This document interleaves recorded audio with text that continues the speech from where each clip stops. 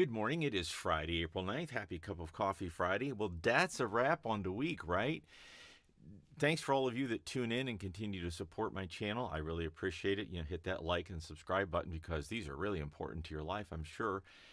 It's been an interesting week in voiceover land. Have done a lot of really cool scripts, some challenging, not so challenging, some fun, not so fun, but that's what we do.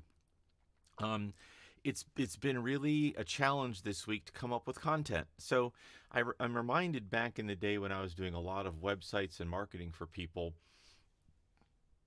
that come to me and want to do a newsletter back in the day, and now blogs and video blogs like this.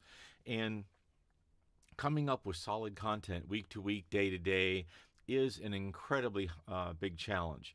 I'm not sure there's an imposter syndrome in this, like not feeling like I have anything to say that's worthwhile. I think I do. But coming up with things that are relevant that I feel actually have traction with my audience, that's hard. And I don't think it's an imposter thing. It's just some mornings you get up and you go, I got nothing. And I think this morning kind of qualifies for I got nothing. So I think I'll just close out here without going on and on and on, and just remind you that it's a beautiful day, even though it is sunny and not sunny and overcast. Most of you know that I'm originally from Ohio, and I'm now living in Southwest Virginia, and our weather outside today looks a lot like Ohio. Which is not why I moved here, but that's another story for another day.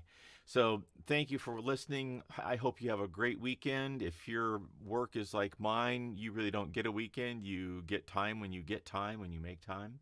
So if you have a job or you have the weekend off, enjoy, go barbecue, go get out in nature, and do something awesome this weekend. Thanks for tuning in.